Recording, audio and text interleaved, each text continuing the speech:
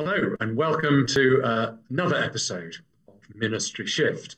And we're going to be thinking in this episode about the subject of vision. Many churches will have their own vision statements, and as part of the Shaping for Mission process, we've been thinking a little bit about creating a deanery vision, and we may get to that in a moment.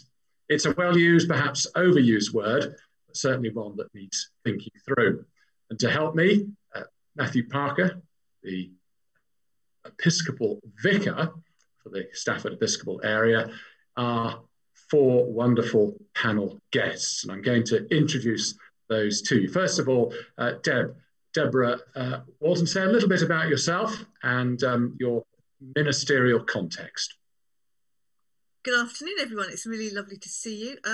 I'm part-time vicar of three rural parishes in North Shropshire, and I'm also part-time school chaplain in two community high schools also in North Shropshire. Thank you. And Lindsay? Hello, I'm Lindsay. I work for the diocese, and at the moment I'm mostly focusing on the Shaping for Mission work. And an old hand at Ministry Shift, Jim. Hello, I'm Jim Trude. I'm the rector at St Matthew's Church in Walsall, a town centre and civic church. Thank you. And finally, Andrew, tell us about yourself. Hi, I'm Andrew, and I'm the team rector of the North Potteries team ministry in Stoke-on-Trent, looking after three churches, as I said, at the top end of Stoke, just before we go out towards Leek and the Wilds. Thank you. Well, welcome to our panellists and to our viewers. I wonder if we might just start with thinking a little bit about what we mean by vision. It is often accompanied by other set of words, such as, for example, strategy. They're, I assume, two different things, but I'm happy to be corrected. Jim, would you make a distinction between vision and strategy? And if so, how would you frame that? I think I would make a distinction. I would say the strategy is what allows us to pursue our vision or God's vision. For me, it's always very much a case of God gave us a brain and he expects us to use it. But at the same time, God also communicates his plans to us in a variety of different ways. And vision, if you like, is a combination of both, using our brains and talents and gifts to fulfill God's plans wherever we might be located. And in all of this, prayer is vital. And we need to also remember that vision takes time. It can't be rushed. Lindsay, so a distinction there between strategy and vision made by Jim. I mean, how would you see the difference between the two, between strategy and vision? I think as Jim was speaking then, I thought I agree exactly with that, but I'd have said it really differently. I think vision is how we know we're not there yet. So God gives us a vision of the kingdom of God, not because we see it all around us already manifest, but because we see signs of it that are enough to have a vision of what that could be like and what we're moving towards. And I think strategy is the steps to move towards the vision. And I think if we don't have vision, if we don't put some energy into saying what is God's vision for us, for God's world, for our communities, we don't know what we're taking steps towards. So for me, that focus on vision is hugely important. It's the words vision and strategy, and similar kind of words, can feel to some people in church circles a little bit managerial, perhaps occasionally. That a lot of companies now have mission and vision statements and so on. Deborah, do you warm to the notion of vision? Does it seem appropriate language for use in church? Is it over grand, or is it something that you think is really a helpful kind of thinking? I think it's really helpful. I think without some sense of what the future direction might be or what might be awaiting us, we can quickly fall into just maintaining our buildings and keeping going. And I think that God's plans and purposes unfolded in scripture are much bigger than just surviving. And if we're not careful, we can fall into survival mode. And I think particularly in lockdown, it's a real challenge in smaller churches to see beyond the immediate. And so some sense of vision however small, is really important to keep us going, but also to give us a purpose and a direction. Sometimes people ask me, what's your vision for such and such a thing? And I feel partly a bit pretty poor to say, well, I haven't got one. That doesn't sound really terribly exciting or encouraging.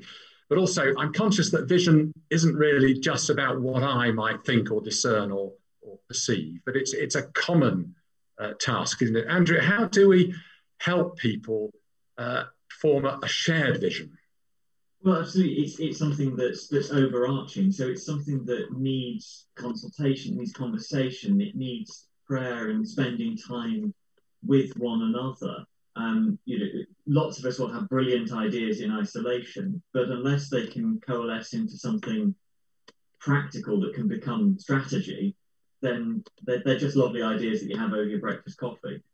It needs to have that sort of commonality, that collegiality, and the drive to go with it. And Jim, how have you, in your own situation, worked on creating a vision for your church, for example? Well, I think the key thing is to understand the common purpose of the church in the context wherever you are, and whether it's a big church or multiple church benefice or anything like that. My strategy has always been very much based on the preparation stage, where we pray and we observe and we perhaps audit where we are, seeing what God has done in the past and the way God is working at the time. And then it's a matter of bringing a team together, because as we've heard, it isn't just a single vision of one person for the church. It's got to be far more than that. It's got to be owned by the people of God, the church. And then I think once you've actually got an idea of the purpose of the church in the context, it's working out how we can best fulfill that purpose together. And that purpose will be very strongly linked, as Lindsay said, to God's kingdom and also God's kingdom values, and how we can serve those best in our area. In a sense, vision is something that's given to us, but it's also something we need to seek and discern. There's that kind of partnership, isn't it? The vision of the kingdom is there, but how we flesh that out in our own particular circumstances and context is part of the process of discernment. And it seems to me there are perhaps significant overlaps between notions of seeking a vision and our vocation. I mean, turn to you, Lindsay, on that one. I mean, there's a vocational element, isn't there? Not just a corporate vocation as well as individual personal vocation in kind of seeking that vision. Yeah, absolutely. I think in vision and in vocation, you're not only asking God what you are called to be, you're sort of letting go of the things you're not called to be. And too often I think the vision for the church is that everything that's good, we must do it. We must be involved in all the kind of positive stuff. And actually that's never going to be the vision for the church. We have a very distinctive call, and it's how we discern what that looks like in each context, in each place, and for each different community, and together that is that really kind of exciting vision seeking, I think. Absolutely. It can be difficult sometimes to form that common vision, that sort of vocational sense at a parish level. So how on earth do we do that at a larger level? We have a diocesan vision statement and prayer. And of course, with Shaping for Mission, we're looking at visions created as a process of deanery reflection. So, Deborah, I wonder whether you have any thoughts on how you kind of manage to get such diverse people to agree on anything close to a common vision. Well, fortunately, some of that's not really my remit in a way, but I do think that when we're looking at vision, we're also needing to look a little bit about the vocation of the individuals who are going to be part of that vision. And I think that works in parish as well as on a deanery level. So what do some of the individuals feel called and gifted to do, to offer? What's in their heart? What will people be willing to give time to? So certainly in my deanery, one of the key things that's coming up at the moment is around church schools. So we've got 12 church schools in our deanery, and we're looking at what might that mean for us as a deanery and how we can equip some of our lay people maybe to be involved in that ministry.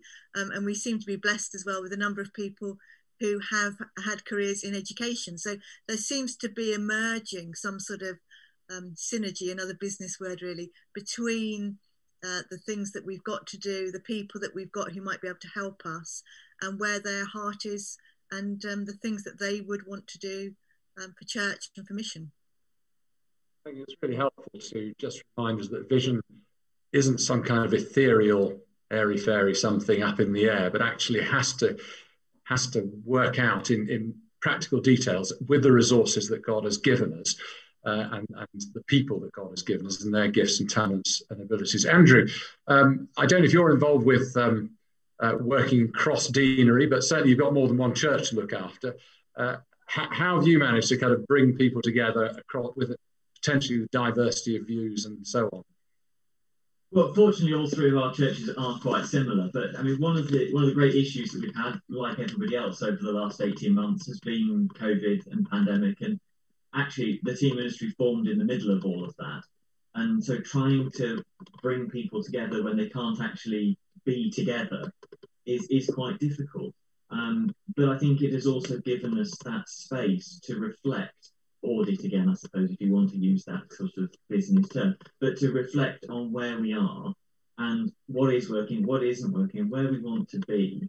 And because we haven't been able to do the things we might normally do, we're actually able to think a bit more, and it's resulted in all sorts of other fresh things that we're trying out. And that does bring people together, because you get this shared sense of excitement that we're doing something new. So there's new growth. That's exciting. And it's just because it's been forced upon us by a very different reason than the Shaping Commission has come about, but other circumstances have forced it. So it's great. Yeah, so there are even opportunities for vision sharing in a time of pandemic. It just has to be done differently. And that's part of our responding to the times, isn't it? Because actually our vision will inevitably be different. We're shaped by the circumstances we find ourselves in, not least pandemic. So, well, thank you very much for your contribution. I can tell you that next week's Ministry Shift will be happening on St. Chad's Day. And so we're going to be thinking about saints and their place in the life of the contemporary church as we celebrate the lives of those who have gone before us. Thank you to Deborah and to Lindsay, to Jim and to Andrew, and to you for watching. Bye-bye.